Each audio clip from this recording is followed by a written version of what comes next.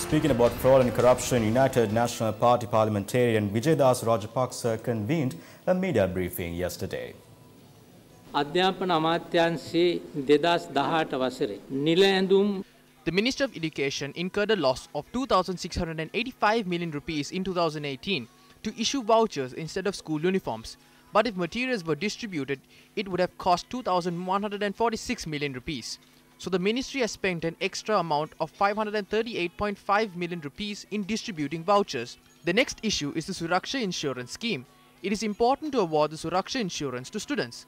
2,700 million rupees were paid to the Sri Lanka Insurance Corporation to establish the Suraksha insurance scheme.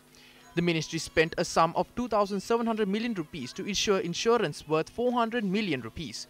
A certain percentage of this amount was reassured in an insurance company abroad, but we do not know the amount. So we believe that at least a sum of 1,200 million rupees has been reassured and sent as foreign exchange abroad. That is a 20% commission according to the usual procedure.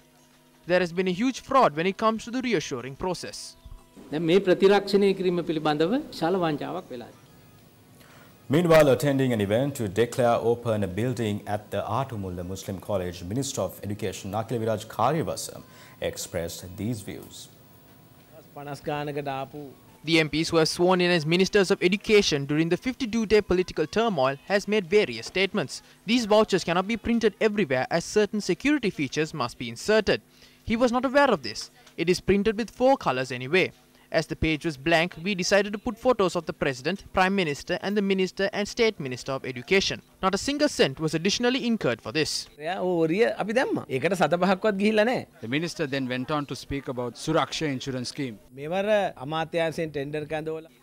When our ministry called for tenders this time, the tender was awarded to Sri Lanka Insurance. However, the appeal committee then decided to award the tenders to a private company. Do not question me regarding the awarding of a tender to a private company. It was with the purest of intentions we decided to award the tender to Sri Lanka Insurance. However, it was evident that some form of suspicious activity was taking place. Ultimately, these funds went out of the country. The